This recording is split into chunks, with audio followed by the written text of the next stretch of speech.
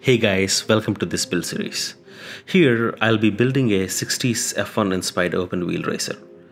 This is a passion project for me. I always did enjoy designing and building things, but never in this level or scale, and I really want to document the process in a very detailed way. I mean, look at them. I can't think of any other mechanical piece of art. I understand there are many forms of art and beauty in machines, but what attracts me the most in these machines is the function dictated the form in a very raw level, to a point where even safety was ignored, and these machines were engineered to do one thing well: go fast and win races. I really love such simple designs with the raw mechanical looks, but are put together with a purpose and precision. Anyway, we'll make a few changes to the purpose of our build with respect to safety. Coming to the project, I wouldn't call it a replica, as I am not really trying to make it exactly like any specific car, but I want to mimic an entire era of 60s Formula look and design. I would call it more of an inspired build. I'll be using my own design to mimic the look, but with parts available to me in my budget. But what I'm not going to compromise is on the build quality and the mechanical function of the design. I obviously can't buy a vintage F1 engine or any such original parts, so I have to go with the best parts I can find, and that would possibly justify being in an F1 inspired build category. Anyway, after a month of designing, sorting out the direction I want to go with this build, I finally am at a point where I can start building. While I can figure other parts of the design, I have an holistic idea of the entire project in my head. I just have to spend more time on CAD and engineering individual parts that would go on the build.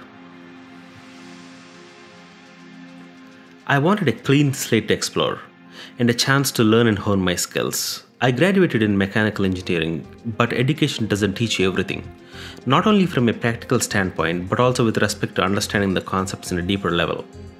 With this project, I can experiment and learn, and I think it's a great start for all the other projects I have lined up next. Moreover, who doesn't want to own and experience such a car? And I see no other way to do this without building my own. Porsche always fascinated me, especially after falling in love with my G-Body 911. I wanted to use an air-cooled motor for this project, but they are way too expensive nowadays. Moreover, as they are designed to be a rear engine configuration, it would need gearing modification to fit a mid-engine design. But the Boxer is a mid-engine car, and its drivetrain can be direct bolt-on for this project.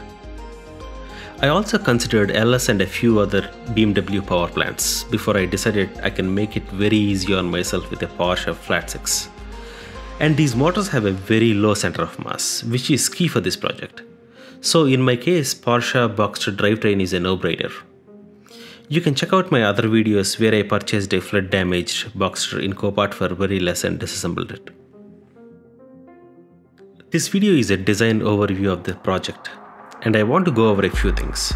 First, the research.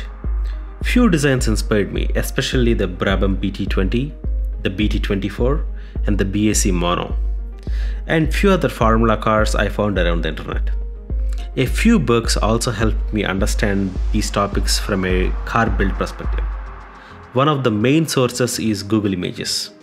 I have downloaded and studied over 700 photos of vintage as well as modern space frames and suspension setups. So in a way, they are a major part of my research for this build. There are a few design considerations I had to make based on a few limitations. One of them is that the motor is very wide, unlike inline or V-type engines. But the great thing with this is that they have a very low center of mass, whereas others are a little top heavy. Overall, the designed chassis is 10 inches wider than the typical open wheel design. So it would give the car a meaty rear end, which I think will look great. I will discuss the chassis design in a more detailed fashion in an upcoming video. One other important design consideration was safety. I want this to be a track monster, and if possible, street legal at some point. Street legal is not a priority as of now, but I might someday if I feel like it. So I want to sacrifice a few pounds of weight savings to make the chassis a lot stiffer and safe. My priority for this build is that it should be a well thought out design from engineering standpoint. I want to justify calling it a Formula 1 inspired build. Also, Formula 1 cars are tailor-made for the driver, and it would only fit similar height and body proportions. But I want my design to be more adjustable with respect to height and size, at least for up to a few inches. Second, I wanted to have a well thought out fully adjustable suspension, and obviously with no driver aids, just a raw driving experience. Next, the looks. I wanted to have a simple vintage lines with a touch of raw industrial look that the 60s racers had. During my research and design, I went through few iterations. I experimented with few designs that can work with 60s frame building methodologies. But as I went through other generations of 80s and 90s frame building, I incorporated design elements from various generations. Even though Formula 1 has moved to monocoque and later to carbon fiber chassis, there are other racing divisions that use and still to this day use space frames. After multiple iterations, now I think I am happy with my current design.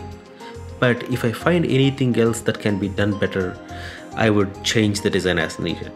You guys please feel free to voice your opinions or any other suggestions in the comments. I am by no means an expert in this, and I care more about learning and doing it right. Few things I want for this motor in this project are ITB conversion with velocity stacks and a standalone ECU. To be frank, I have to do the standalone ECU even to start this motor, as the immobilizer from the donor Porsche is toast because of the water damage from the flood.